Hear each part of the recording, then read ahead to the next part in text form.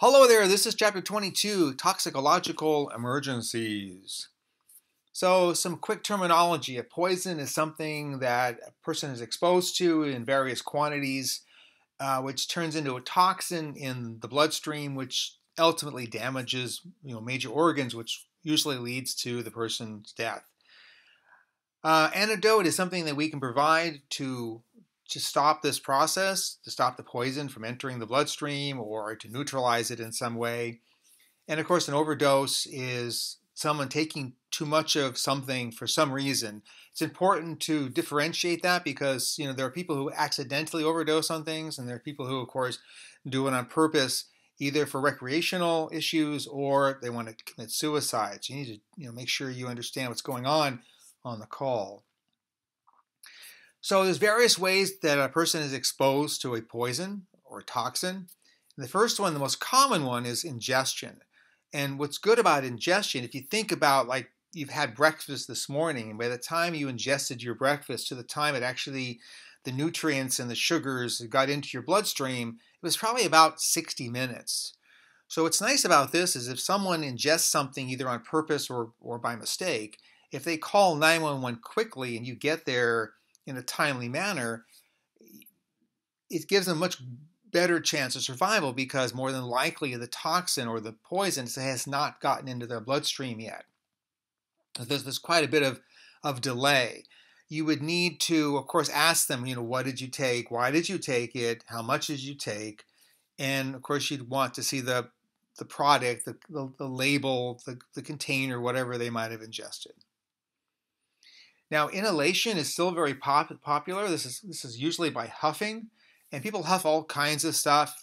All different kinds of paint, carburetor cleaner. I've seen, even like all kinds of things they huff. The big danger here is, unlike ingestion, inhalation, it absorbs into the bloodstream fast, within seconds. If you put a plastic bag over your head filled with, paint, and you take a big old deep breath, it gets into your bloodstream and gets to your brain within 20 or 30 seconds.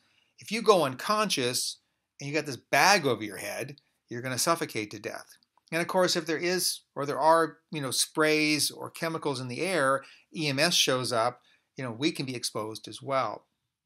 So primarily is get the bag off their head, and they're going to need bag valve mask ventilations. They're going to need obviously ABC support. Now, injection, the most common is some type of opioid. It could be fentanyl, it could be heroin, it could be a mixture, just all different combinations of this. They also inject amphetamines and just a wide variety of stuff. Ultimately, if it's injected intravenously, it's very, very rapid effect. So they inject it within seconds. They feel the euphoria, they feel the injection, and they can rapidly go unconscious, and if it's an overdose, and they can rapidly stop breathing within seconds as well. Now, absorption, this is through the skin. This is transdermal, through the skin. And you look at this guy right here. He's working at a nursery. He's probably out in the sun lifting these heavy bags of lime around. He's probably sweaty and all that. For those of you who don't know what lime is, it's actually a soil conditioner. And if you mix it with water, it heats up. So he's been sweating. He's got mucus in his nose. He has oral secretions. He has his secretions in his lungs, all liquids essentially. So if he gets this on his skin, it's going to burn really badly. And if it gets into his nose, his mouth, his trachea, his bronchial tubes, it's going to burn his airway. So it's a big risk for these people. It's also a risk for us as well. You wouldn't want to approach this person and start brushing away the dust because, guess what's going to happen to you? So, this is the individual you're going to have them, stand back, have them take their clothes off, get a garden hose. Luckily, you're at a nursery. Get a garden hose, and you're going to have to wash away that dust. Now, when it comes to treating chemicals, so if you have chemicals on someone's skin, if it's a dry chemical, you would like to brush away as much as you can before you flush. If it's a liquid chemical, then you just flush with copious amounts of water. So scene size up. So like I mentioned when we first met on that first day, our scene size up, our patient assessment starts when we arrive at scene, when we can first see the patient. So you're looking for things, clues of what's going on. You see the needles in the tray right there. You smell vomitus. There's empty bottles of poisons around, alcohol around. There's drug paraphernalia. There's strong smells of chemicals in the air. Obvious signs that, of what might be going on here. Now, the big thing for me is the primary assessment, because if you think about it, you think about the patient who has ingested a poison. It takes, 35, 45, 50 minutes, an hour for that poison to get into their bloodstream and start to affect their central nervous system. So if this person, ingested or has been exposed to a poison and you arrive on scene and they're still fully awake and alert, their vital signs are stable, their skins are normal, their breathing is great, their blood pressure is wonderful and all that great stuff, it tells you right then and there that even though they ingested something or they were exposed to something, it has not gotten into their bloodstream yet in enough quantity to affect their central nervous system. So we're kind of ahead of the curve. This is the person that if it is a pill or some type of ingested chemical, in some cases, the charcoal might work for them. And there's tons and tons of antidotes at the emergency room. They work for all different kinds of other things as well. Our secondary really revolves around the history, like what did you take, why did you take it, how much did you take. A good sample history is like what kind of medications are you on, are there any interactions between the poison or toxin or chemical they took and that particular medication, possibly something synergenic or something like that. Also, what their history is like. If this person says I have high cholesterol and I have diabetes and hypertension, I had 3 heart attacks before, I've had 2 strokes before, he's got this really long history, he might be more prone to be worse off by taking this or ingesting or being exposed to this chemical. And of course, treatment is going to be, you've already treated the ABCs in the primary assessment. Now you're watching the ABCs, you're monitoring the airway, the breathing, and of course you're treating as you find. Activated charcoal. So this, of course, is a national registry drug. EMTs in the state of California cannot administer this drug, but you need to know for testing purposes. You need to know the indications, the actions, the contraindications, the dose, and the side effects, and all that. Just as a reminder, the dose for activated charcoal is 1 gram per kilogram of body weight, up to 100 grams for adults. Types of poisoning. So carbon monoxide poisoning is fairly common. Carbon monoxide is a byproduct of incomplete combustion of a hydrocarbon. So this would be your gasoline or diesel car, a house that's on fire, your fire pit, your gas stove. All those sources of energy release carbon monoxide as a byproduct. If you're in an enclosed space and you're breathing in carbon monoxide in high enough concentrations, it starts to strip the oxygen molecules off of the red blood cells and replaces them. So this person now cannot, even though he's got oxygen in his bloodstream, he cannot use that oxygen as an energy source. And this is what people eventually die from. Signs and symptoms. So mild states of carbon monoxide poisoning, headache is usually the predominant complaint. They have a headache, they feel a little nauseated, maybe a little bit dizzy. As they get more and more exposed to the carbon monoxide, they become confused, disoriented, they go unconscious eventually. And if no one intercedes, if no one gets them out of the environment and provides them with high flow O2 and all that, eventually they'll die from starvation of oxygen to their cells. And of course, their skin will turn a bright cherry red color because that's the color of carbon monoxide when it's in your bloodstream. So treatment is, get them out of the environment as rapidly as possible, high flow oxygen, bag valve mask or just via mask. And then, of course, and this is County of San Diego policy S134, if they are unresponsive or they're pregnant, you should consider having them transported down to the hyperbaric chamber in Hillcrest to let them wash out that carbon monoxide. Cyanide. So cyanide, the places where I've had patients are primarily industrial. This is like a chrome plating plant. They plate chrome, like car pieces. Certain photography places use it. And what's good about all this is if you do go to an industrial site that has had a cyanide release, and there are people that are victims, federal law says these businesses have to have the antidote kit on site, and they have to have people on site, employees, that know how to use it. So by the time you arrive, if you're lucky, they're already starting to. There's a couple of injections. I think there's one medication by inhalation, and just let them continue whatever protocol they are going to follow. Just let them do that first. You also have, the hazmat side of this as well, because this person does have maybe liquid cyanide on them. If they have enough cyanide in their body, they can actually off-gas cyanide through their pores, which makes them basically a hazmat incident. And how cyanide kills you is basically by not letting your cells use the oxygen. It blocks the cell's ability to use oxygen, so it causes the cellular hypoxia, which eventually leads to death if it's not somehow, taken care of. Let's talk about drug and alcohol emergencies. So scene size up wise. So all I got to say about this is do not stereotype people. Don't walk up and go, oh yeah, he's just drunk. Like this guy right here. He's got this 4 or 5 beer bottles around him. He looks a little disheveled. He looks a little drunk. Oh yeah, it's just Bob again. He's had his 5 beers. He's drunk. The big problem with this is that because a lot of these people who are alcoholics, and even the people who are just party drinkers, they can have other medical problems. They can have histories of seizures. They can be diabetics.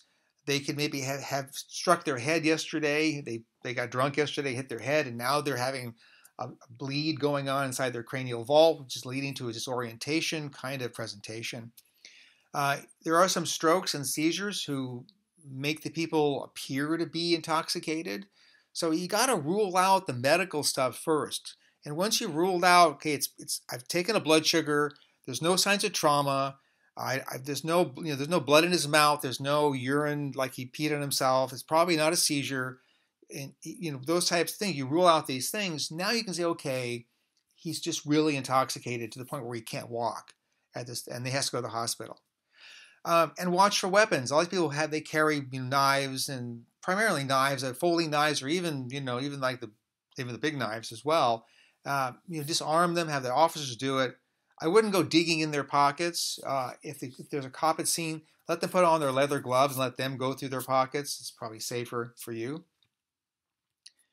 Now, if you do encounter someone who is under the influence of drugs or alcohol, a lot of times they can be agitated. They can feel paranoid.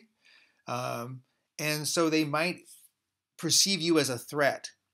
Now, if the patient is lucid enough, even though they might be angry and posturing and saying things, that appear aggressive, as long as you stand back about 10 or 15 feet and start talking to them, you got to remember people who are on drugs and alcohol, they have this really big personal space, like at least 10, 12 feet. So approach them, get about 10 feet away and say, hey, I'm John. I'm here to help you. I'm an EMT. Hey, your friends over there, they said that you're not feeling well because you took this medication. Well, I just want to let you know that, it's going to wear off. You're going to feel better later. Do you mind talking to me? Once they start talking to you, even though they might still appear angry, talk to them, explain in a calm voice, and maybe, hey, can I come and can I take your pulse? Can I take your blood pressure? Can we talk about this? And it's going to be your choice. I mean, if you don't feel like you're building a kind of rapport with them and they're not really cooperating, then I would back away and I would then think about restraints and police officers and firefighters and that kind of thing. Now, this talk down technique does not work on people who are agitated, especially if someone who's on PCP or they have agitated delirium. Usually from like a methamphetamine or an amphetamine product. These people have a disassociation. So they're in a delirious state or delirium, and what happens is that they don't know what they're doing, they don't know where they are, and you cannot reason with these people. Those people, you're just going to have to restrain them as safely as possible. You need lots of people to do this. Don't, if it's just you and your partner, do not try to restrain someone. Call the police, get a fire truck there, get another ambulance there, get a supervisor there.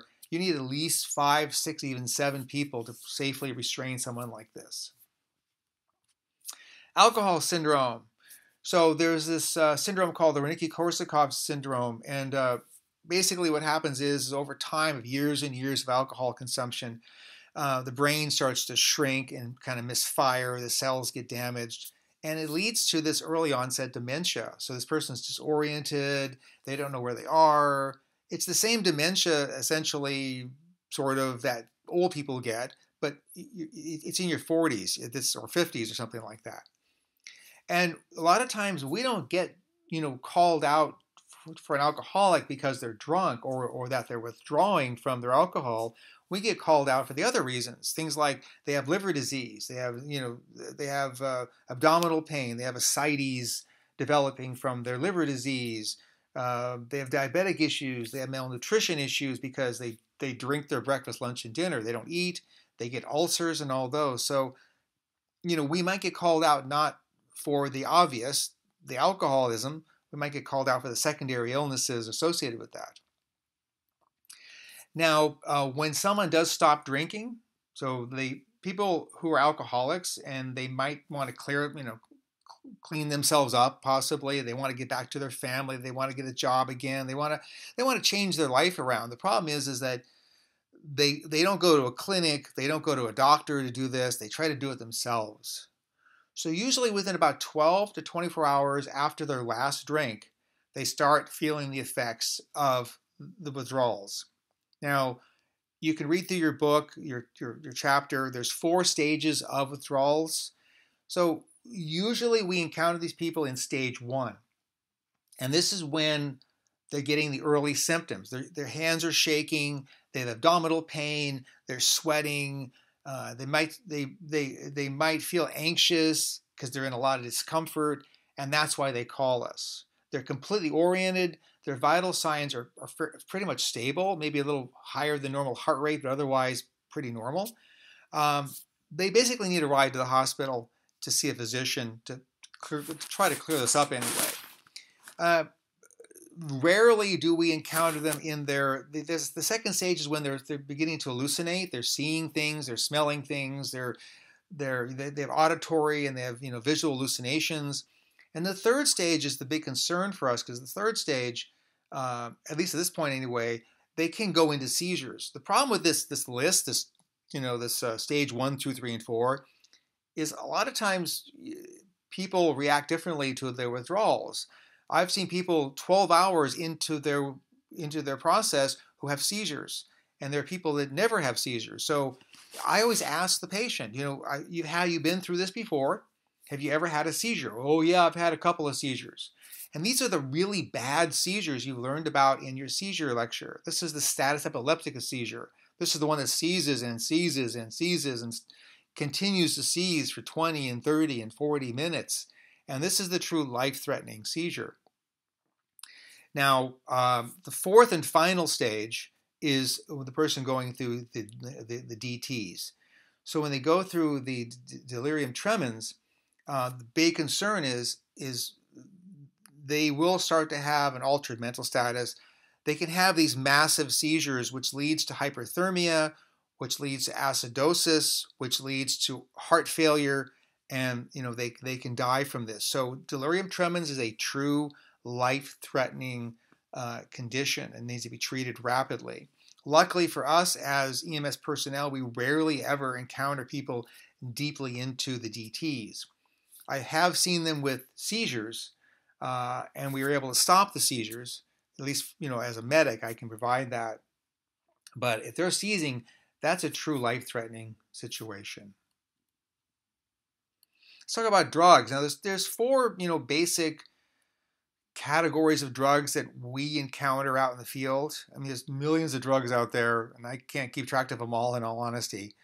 But stimulants, depressants, some kind of hallucinogenic, so like acid or something like that, mescaline, and ketamine is a dissociative.